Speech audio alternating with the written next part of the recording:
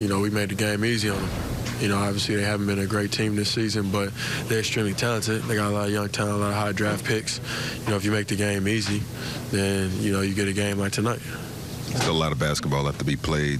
How do you guys, in the midst of this run right now, keep the morale up and get focused for the next one? Oh, I mean, get back to the commitment to defense.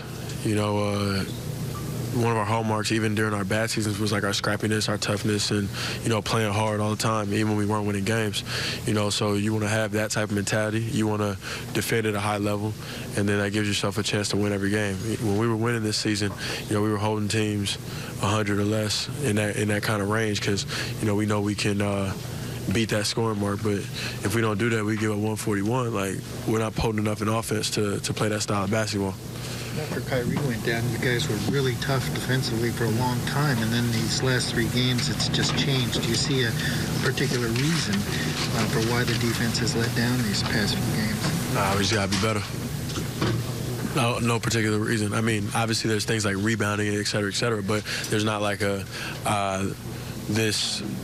person did this or something like that.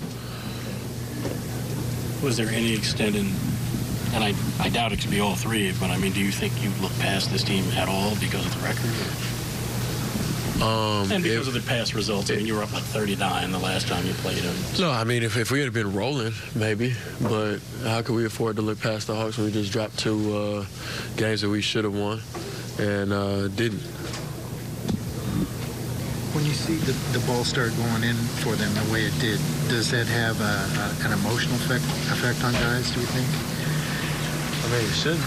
They're not the, 2015 Warriors, 2016 Warriors. It's not like that. So, you know, we should have had a mentality of, like, let's cut their water off. You know, let's get stops and, make that statement and try to win this game. But we collectively didn't do that. You've already hit on a couple of keys, but quick turnaround against Miami. What do you guys have to do to be successful? So, play the exact opposite we did tonight. Defensively, at least.